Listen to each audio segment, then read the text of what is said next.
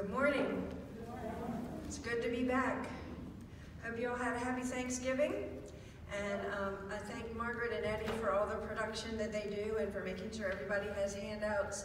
I know it's helpful if you let Margaret know you're coming each week, or she puts you on the permanent list so that she can have the right amount of handouts and she can put them in your boxes and things like that. So y'all keep doing what you're doing and keep Margaret in the loop, and she will keep us going like she has been. We start a new topic today because we start a new season. We started the new season Sunday, Advent. And my approach to teaching this Advent is not so much to rehash all of the biblical themes through the lectionary. We will dip into those, we will utilize those, but I'm trying to frame our perspective this Advent in terms of how to navigate the waters of Advent in the world that we live in right now.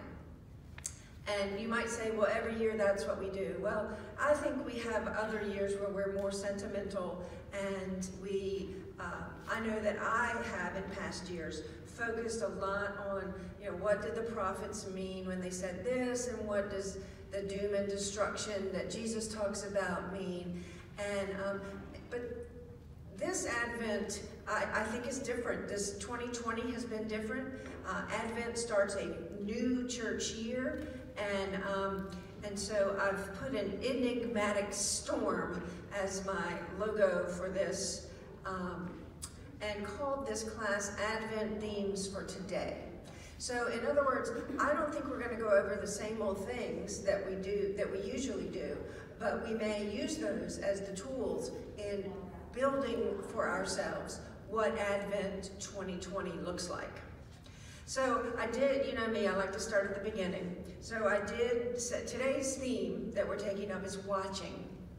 But before we get deep into watching, I did start with what is Advent? And maybe we just need to hear this every year. I remember learning it when I was in Lutheran catechism. But first of all, it's a season during the church year, which means, it's made up. It's not a biblical mandate or something like that. It comes from the Latin advenire, to come to, and adventus, an arrival. So there is something coming, and it's coming toward us. And so the word, I think, was carefully chosen to launch the beginning of the church year and the anticipation of what is coming toward us, which we understand to be the Christ child, and we always expect to be the second coming of Jesus. The word is not only a Christian word. It's used to talk about the arrival of anything. It sometimes signals an anticipated event that is really important. The advent of the computer. Somebody might write in a historical piece, the advent of the computer was 1960 when IBM did such and such. We can use the word Advent to describe the liturgical period up to Christmas, in which we anticipate the ways that God breaks into the world in the person of Jesus. And in that regard, the focus, I think, is on the coming, not on the one who comes, which I think is an intentional design of those who invented the season of Advent. They wanted to focus on the ing, the coming toward us. It also emphasizes Christ coming again. During the season, we will reflect on the readings for Christ to come again, and it takes a mindset to do that, because we can get really bogged down in discussions about will Jesus return, and that's not the question. Jesus is going to come again. That is a scriptural promise. Advent helps us scratch our head and talk about when and how. Advent's also a time of preparation. To celebrate Advent is to acknowledge that something big and earth-shattering and life-transforming is coming, and to prepare for it. we have adopted children, and our first one, we were scheduled to pick him up from the hospital on a Sunday morning, and we waited until the Wednesday before he was born on Friday to set up the crib, and our friends were appalled, and then they wanted to shower us with gifts, and I was like, you know what, this is 1999. We can pick up a baby and go to Target and buy everything we need. We don't need to start now sewing diapers and making a wardrobe for the child. And that was just a very, you know, we have a lot of traditions that are rooted in necessity. Most people like a little bit more time to prepare for their children to come. I'm glad we waited until Wednesday to set up the crib and took nothing in, because we learned an hour before we were supposed to pick him up that his birth mother had changed her mind and she would be taking him home. 3 weeks later, 2.5 weeks later, she changed her mind again, and we brought him home. Another time, I went to the wedding of some friends of ours, and on November the 8th, they went on their honeymoon to Hawaii, and when they came back on November the 16th, we had a third child. And they're like, is this how it works? And not usually, but we have, the preparation to bring a child into your home for adoption is very different. We had already had the child study to be approved for a third child before we got the call about the third child. So we did our preparation. It just didn't look like the standard baby preparation that other people do. And I'm telling you this so you can get in your mindset, what does preparation for Christmas look like, particularly this year? So in this preparation, there are some biblical themes that I like to make start with W, like watching, waiting, weighing, and wondering. And those are going to be the 4 topics for our 4 weeks together. But we're preparing for the birth of Christ. We're preparing for Christ's anticipated coming in the fullness of time. And as we prepare, we need to remember that God's revelation in Jesus came not in the form of an earthquake or the skies opening up in a cataclysmic event, but God chose to come into the world, as we all do, to be born as a baby in the midst of a chaotic world. But we don't need to prepare to bring a baby into the home the way modern humans do. We need to reset our thinking about the preparation that we do. And so by our own standards, which I admit I value efficiency, people value power moves, the birth of a child may appear to be a slow way to bring salvation to the world. But as humans, we understand the metaphor of preparing for a baby to arrive, and God might not have chosen the quick fix or the easy answer, but much like revealing through the covenant, God has certainly chose something that we as human beings understand, the anticipation of a baby. So Advent's a time of preparation. It's also a period of celebration. I don't know if y'all do liturgical colors here or around your other churches, but purple has long been the color for Advent, which was also the color for Lent.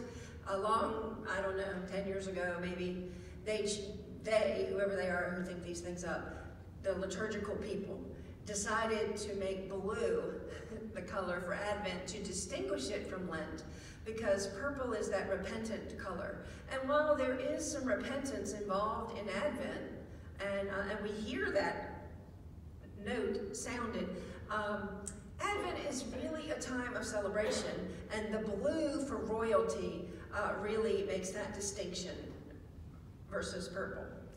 So the earthly incarnation of God demonstrates God's total commitment to the very core of humanity. If you put an asterisk by that sentence on page 2, you will understand why Advent is celebration. Why not celebrate There is a commitment on behalf of our Creator to the day-by-day routines and challenges, a commitment to humanity from the cradle to the grave and beyond. And that is worth celebrating, that God is all in. We celebrate not only the possibility of salvation coming in the form of a child, but also that God still comes to us today. It's not a once-a-year event. It's not a once every 2,000 years event. God is appearing with us every day, and we should celebrate that not only during Advent, but all the time. God comes to us through the work of the Holy Spirit. God comes to us through the gift of the Bible, and God comes to us through Holy Communion. So we celebrate that each day God is making the ordinary extraordinary, and making the broken whole, and redeeming and restoring the past, present, and future, and whatever they hold. Do you know what I mean by redeeming the past? I think that's hard for us to grasp, and you probably do know what I mean. But it's essential, because so many people feel like something in their past or their family's past has somehow blocked their access to God, or rendered their prayers ineffective, or is going to keep them out of heaven, or whatever they think. It's a sense of guilt. And when I say God is redeeming the past and restoring the past, he doesn't change history. But whatever looks like it was terrible and wasteful and painful begins to have value in the present in God's hands. And that's what I call redeeming the past. We didn't all have wonderful, yippee-skippy childhoods. Some of us had painful ones. Not everybody has a picture-perfect marriage. Some of us have terrible ones. The point is that whatever our human experience is, God is in the business of taking that history, those historical facts, and making something useful and beautiful out of them. And so I want to celebrate that skill and that activity that God has for me. And Advent gives me an intentional time to do that if I'm not doing it all the time. So, I'm on page 3 now. What are some ways that we prepare for Advent? Well, we decorate. There's a beautiful Chrismon tree right behind me. I'm thinking from now on, I'm going to have a Chrismon tree in my house. I love the concept of it. I love the symbols. But the decoration isn't just for a showplace. It's not just for the children or to create a festive atmosphere. These symbols have meaning. The wreath, the Advent wreath in here is behind that, if you're wondering where it is. I saw it. But the wreath is evergreen, and that's a symbol of immortality, life and growth, the everlasting love of God. The circle of a wreath symbolizes unending and eternal, the eternal nature of God, who was and is and always will be. The circle is a very good representative of that. And light is a symbol of God's presence, and candles spread light into the world, into the darkness. So that is one way we prepare for Advent, by decorating, or prepare during Advent. Confessing. From the early days of the church, Advent was a time of prayer and confession, thus the purple that they borrowed from Lent.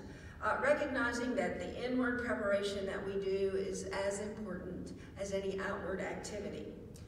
And to confess is to ask the one who knows you from the inside out to remove the barriers between you and the fullness of life that God intends for you. There are various ways to confess. I have to admit that at some point in my life, I just had a list of things that I had done wrong. And I was weary, and I confessed, God, see the list. So But you can name everything if you want to. That's cathartic. You can simply make a confession that you're human. God doesn't need, it's not that God doesn't know what we have done and he needs the list so he can think about it. God knows everything we've done. The confession is our acknowledgement before the one who has the power. It's our acknowledgement that we know that we have done something that is not consistent with God's principles and values and the values that we espouse as Christian people. And prayer. Praying for the world, praying for the chaos and the confusion in which we live, working for ways to find for people in the world to see and feel God's presence, for all who God created to have hearts that are prepared to welcome, and again, preparing to welcome the baby Jesus. I believe the baby Jesus was real, but I believe that the baby Jesus serves us now as the metaphor for expectancy, and we need to prepare not only to welcome the baby Jesus, but the Lord and the King, King Jesus. The Christ, the anointed one of God. I also just left some bullet points there if you want to add your own thoughts about how we prepare during Advent or prepare to be in the Advent season. I told you in our time together we're going to look at these themes of Advent: watching, waiting, weighing, and wondering. So we're going to watch for signs of the new life that will change the world. We're going to watch and interpret the signs that are coming. We're going to wait to see what exactly will be revealed.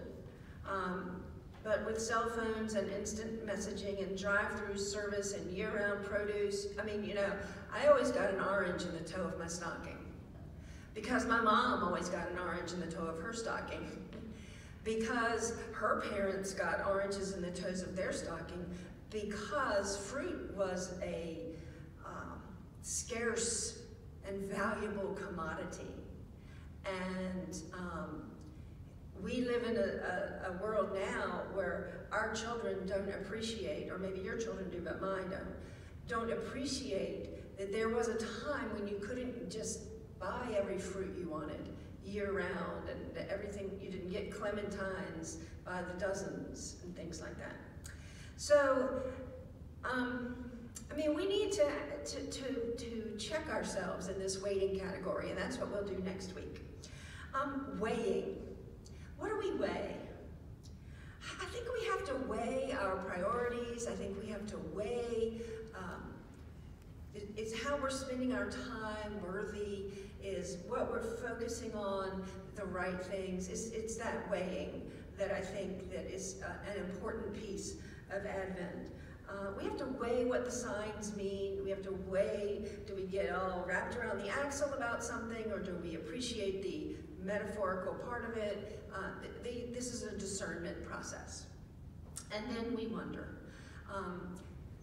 There's a country music song, I'm a country music fan, but I'm not allowed to sing in microphones, according to my husband. I'm also not allowed to do imitations. But the country music song says, I hope you never lose your sense of wonder. And I think the song is about dancing. And when you get the chance to sit out or to dance, I hope you dance. And what a wonderful message. But I really focus on the I hope you never lose your sense of wonder. Wonder and curiosity and pondering doesn't even have to be deep and philosophical, but it can be. And so that'll be our last week together. So when Jesus was born, some people welcomed him, some people ignored him, and some rejected him. And that's still the experience in our culture today. Some people welcome Christ, some people ignore Christ, some people reject him. But Jesus, that doesn't change Jesus's purpose. Jesus came to the earth to be our Savior. And he came to the earth to be the Savior of the world, not just the Savior of the Jews, not just the Savior of the newly created sect of Christianity. And so we watch for the signs of Christ's presence. We wait for the plans of God to come to fruition. We weigh the importance and the effects of the events, and we wonder at the ways of God, what difference that will make in our lives. Because even though this event happened 2,000 years ago, and even though every year we celebrate Advent and Christmas and Epiphany, every year it's going to make a difference in our lives. And I think they're more than themes. I think these are active verbs. They're things that we need to do. Unfortunately, I don't think we're skilled at these disciplines. And rather than being watchful and keeping an eye out for the signs, we just like to make appointments and set our clocks and be about our business and show up for the big event. So I think these Advent activities are a spiritual discipline, and they're not easy, but this is an invitation for you all this year to take it up. And so what is Advent watching? Jesus says, "Watch, therefore, for you do not know on what day your Lord is coming." That's from, now I'm confused. My 42s and my 24s might be reversed. But anyway, it's from the end of Matthew, I think, chapter 24. And I wanted to look at the whole chapter so we can see what it tells us about the activity of watching during the Advent season. And so I've reprinted it. I think it's 6, 7, and 8. Oh, maybe even 9. It goes on to 9. But you and I have been studying the Bible together, and we understand that you can just pull a verse out and understand what it means sometimes, but the best practice is always to look at the statement in the context of how the story or the narrative is developing. So this is what happens. Jesus left the temple, and he was walking away when his disciples came to him to call his attention to the temple buildings. "Do you see all these things?" he asked. "Truly I tell you, not one stone here will be left on another. Everyone will be thrown down." Now, maybe they're used to Jesus saying wacko things every time he opens his mouth, but maybe they're not. So, as Jesus was sitting on the Mount of Olives, when the disciples came to him privately, "Tell us," they said, "when will this happen? And what will be the sign of your coming and the end of the age?" And Jesus answered, first word, watch. Watch out. That's a kind of warning. "Watch out that no one deceives you, for many will come in my name, claiming I am the Messiah, and will deceive many. You will hear wars and rumors of wars, but see to it that you are not alarmed. Such things must happen. The end is still to come. Nation will rise against nation, and kingdom against kingdom. There will be famines, earthquakes in various places, and all these are the beginning of birth pains. Then you will be handed over to be persecuted and put to death, and you will be hated by all the nations because of me. At that time, many will turn away from the faith and will betray and hate each other, and many false prophets will appear to deceive many people. Because of the increase of wickedness, the love of most will grow cold, but the one who stands firm to the end will be saved. And this gospel of the kingdom will be preached in the whole world as a testimony to all nations, and then the end will come." Well, I don't know about the disciples, but I felt like he talked a lot and really didn't tell me anything, right? "So, when you see standing in the holy place the abomination that causes desolation, spoken of through the prophet Daniel, let the reader understand. Then let those who are in Judea flee to the mountains. Let no one on the housetop go down to take anything out of the house. Let no one in the field go back to get their cloak. How dreadful it will be in those days for pregnant women and nursing mothers. Pray that your flight will not take place in winter or on the Sabbath, for then there will be great distress, unequaled from the beginning of the world until now, and never to be equaled again." Do you see why Advent is this prophetic time of doom and gloom? Jesus is almost speaking like the Old Testament prophets, who, prophets' job isn't to foretell the future, it's to speak for God. And when a prophet says something and it happens, then they get credibility. So it looks like their job is to foretell the future. I'm going to skip over to page 8 on verse 30. Then will appear the sign of the Son of Man in heaven, and then all the peoples of the earth will mourn, and they will see the Son of Man coming on the clouds of heaven with power and great glory. And he will send his angels with a loud trumpet call, and they will gather his elect from the four winds, from one end of the heavens to the other. Now learn this lesson from the fig tree. As soon as its twigs get tender and its leaves come out, you know that summer is near. Even so, when you see all these things, you know that it is near, right at the door. Truly, I tell you, this generation will certainly not pass until all these things have happened. Heaven and earth will pass away, but my words will never pass. But about that day or hour, no one knows, not even the angels in heaven nor the Son, only the Father. As it was in the days of Noah, so it will be at the coming of the Son of Man. For in the days before the flood, people were eating and drinking, marrying and giving in marriage, up to the day Noah entered the ark. And they knew nothing about what would happen until the flood came and took them all away, and that is how it will be at the coming of the Son of Man. So I'm just going to pause right here and say, if we're listening really carefully, we hear about all these signs. And these, you know, we're going to see the fig tree, so we know it's summer, so you're going to see this, so you know it's coming. But then Jesus appears to contradict himself, because he says, it's going to be like the flood. One minute it wasn't there, and the next minute it was. 2 men will be in the field, one will be taken, the other will be left. 2 women will be grinding with a handmill, one will be taken and the other left. Therefore, I'm on verse 42, keep watch, because you do not know on what day your Lord will come. But understand this, if the owner of the house had known at what time of the night the thief was coming, he would have kept watch and would not have let his house be broken into. So you must also be ready, because the Son of Man will come at an hour when you do not expect him. Who then is the faithful and wise servant whom the master has put in charge of the servants in his household to give them their food at the proper time? It will be good for that servant whose master finds him doing so when he returns. Truly I tell you, he will put him in charge of all his possessions. But suppose that servant is wicked and says to himself, my master is staying away a long time. And then he begins to beat his fellow servants and to eat and drink with the drunkards.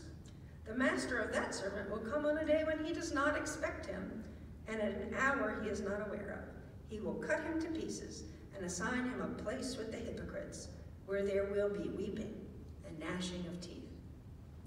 So, again, he picks up this theme of watch, but he's really trying to make a bigger rhetorical point, if you're following me, that when he uses the imageries of the servants, since you can't know, and since we can't accurately interpret the signs, even if they're in front of us, you just need to be doing what you do every day.